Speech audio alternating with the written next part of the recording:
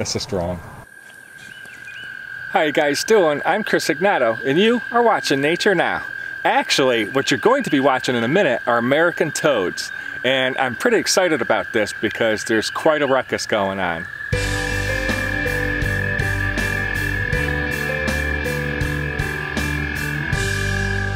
Now, both American toads and Fowlers toads will share the habitat in this area, but I can definitely tell these are American toads for several reasons. One, their song, their trill is a lot longer. Fowlers toads, they actually kind of sound like a disgruntled sheep. It's like a meh type of sound. Sorry. And, well, the American toads sound like this.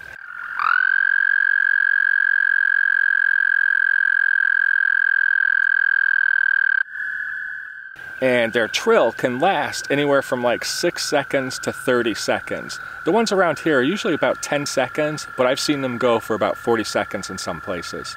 Another way to tell the difference is if you look at the tibia on the American toads, the warts or the bumps on them will be bigger than the bumps on their femur. Sometimes it's hard for you to see that without getting real close to them. On the Fowlers toads, the bumps or warts on the femur are the same size as those on the tibia. That's another easy way to tell the difference. A third way to spot the difference is, well, looking in the spots. If you look on their back, you'll see these dark patches, part of their design. On the Fowlers toad, there will usually be about anywhere between 2 to 4 warts within those spots. Whereas on the American toads, there's generally just about 1 or 2 warts within those spots. So that's another way to tell the difference. So what goes on is, just like the wood frogs and the spring peepers a couple of months ago, is the males will come out of the landscape, find these pools. They don't really need the vernal pools that the spring peepers and wood frogs need. They'll even breed in bodies of water that have minnows and stuff swimming in them. The males get there first, establish a bit of territory, and then they start singing, and it builds up to a loud, long chorus, and you can hear it from several hundred yards or meters away.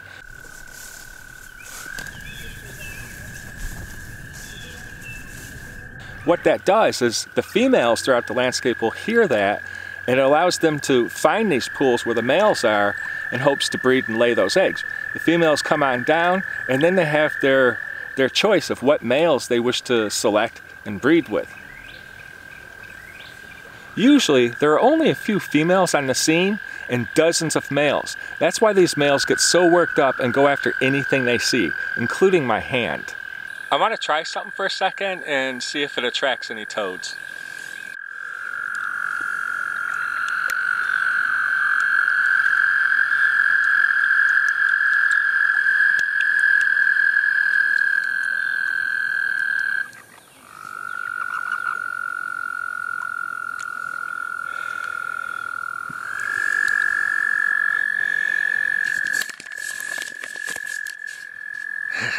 It worked. Kind of embarrassing, but it worked. Often a male will mistake another male for a female, and he'll go after them to attempt Amplexus. That's what you call it when they couple together. If it's another male, that male will let out what's known as a release call.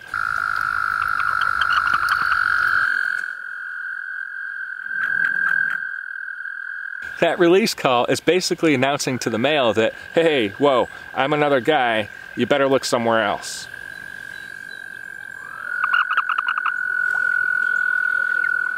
It's only the males of both frogs and toads that have any vocalizations at all. Now, being toads, they're different from frogs. They generally, unless they're in water, have dry skin and they're covered with a lot of bumps. It's a very common misconception that a toad can give you warts. It cannot give you warts in any way, even if it pees on you. Not going to happen. That pee is just meant to taste bad, and it makes them a little bit lighter. They can get away. But it kind of distracts you, and you're like, ugh, what's this stuff in my mouth? Another form of defense that toads have is they will puff up with a lot of air, and it makes it harder for them to swallow because it makes them larger. There's a snake that loves to feed on toads, and it's equipped with a special mechanism that allows them to swallow those toads. It's got spines in the back of its throat coming off its spine, and they will pierce the toad and deflate it. And it makes it easy for the snake to swallow that toad. Like I said, once a male finds a female, they go into what is known as Amplexus. That's where the male has grabbed the female with his front legs behind her front legs, and he's not going to let go for anything.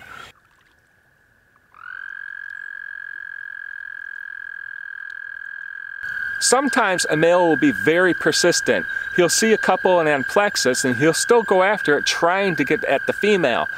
Usually what happens is both the female and the male that she's coupled with will kind of kick away the male that's pursuing her. Sometimes you'll witness little scuffles or even brawls between a whole bunch of toads and maybe one female, and they just don't give up.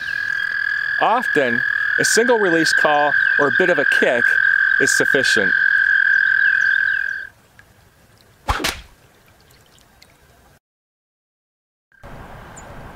Amplexus can last all day. The male will catch the eggs with his back feet and fertilize them as the female lays them. She will actually lay anywhere between 2,000 and 20,000 eggs. The eggs of toads are really different than the egg masses of frogs, and the way to tell the difference is real easy, because toads lay their eggs in somewhat of a string of pearls fashion. It's like one or two long strands, whereas frogs lay their eggs in a large mass like the wood frogs do. Spring peepers sometimes lay their eggs in a mass, but often they just attach them to debris and stuff. But those toad eggs are really easy to see because it's a long string of eggs. The reason why they lay so many eggs is maybe only 10 of them will actually reach adulthood. Their mortality rate is very high. The way the female keeps all those eggs inside her is they're actually really small and compressed when they're inside the body. Once they hit the water, there's a special protein that allows them to soak up hundreds of times their weight in water. So that's how you see so many eggs in the water and wonder, how did all that come out of just one female? Well, there you go.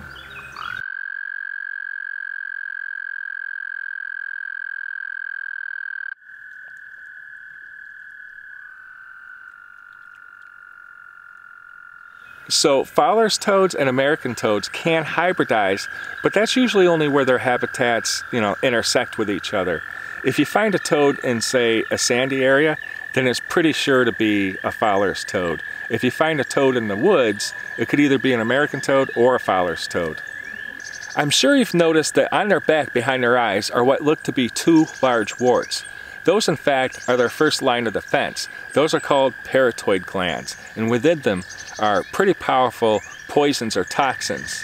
Now, say you're a predator and you get a toad in your mouth, that'll most likely cause a little bit of pressure on the paratoid gland. That gland will secrete a white liquidy stuff that causes a lot of burning, some vomiting, it can cause cardiac issues, and in some cases, it can even be fatal, say if you're a dog or something. Something I really enjoy about these toads singing, and it's a lot easier to see at night when I'm holding a flashlight, is their trilling causes a vibration with a ton of concentric rings coming off of them in the pools of water, and it's just really cool to see. I really enjoy it.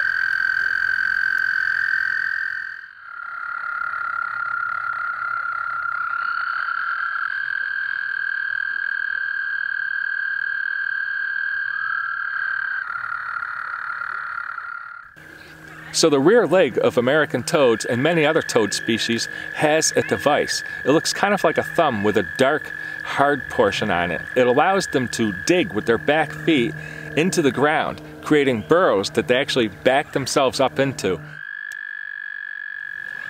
An American toad in the wild can live generally about 10 years or so if something doesn't get to it first. In captivity, they've been known to live up to 30 years. Wow. I hope you had as much fun as me, watching this video, and I just want to thank you for watching. Until next time, Chris Ignato signing out. If you like this video, be sure to check out this video over here that YouTube has selected specifically for you based on your watch time. And don't forget to hit that subscribe button, but you gotta click the bell icon, because if you don't, YouTube will never let you know when a new video of mine comes out.